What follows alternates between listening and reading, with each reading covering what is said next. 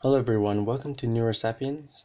In today's tutorial, we will learn how to change the font size for a Tableau Public Edition desktop worksheet.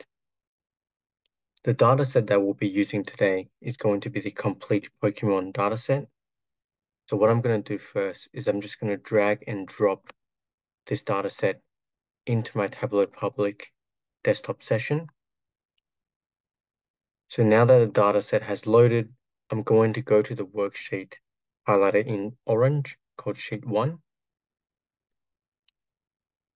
And then I'm going to create a visualization using the classification dimension. I'm going to drag and drop this into columns.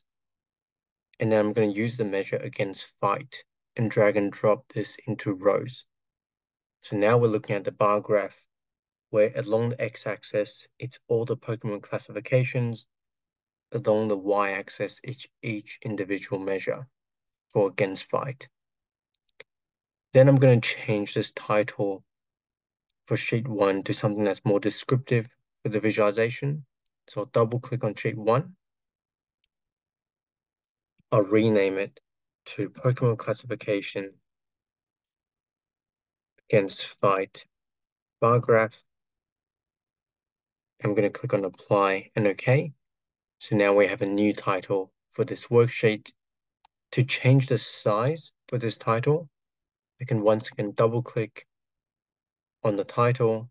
I'm going to select everything and then go to the option here, which is saying 15 currently. That is the font size. I can click on the drop down and then select a value like 28, which would then make the title larger, or click on a value like 18, which would then make it smaller again.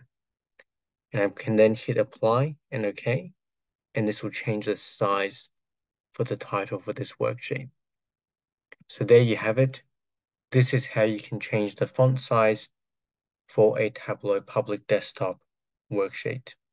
If you found this tutorial helpful, please give it a thumbs up, subscribe and click the notification bell for weekly videos. Please share the video with anyone who you think would benefit from the content and comment below what topics you would like to learn. If you would like to support this channel and have the means to do so, the best way will be via my Patreon link in the description below. Happy learning and I'll see you in the next tutorial.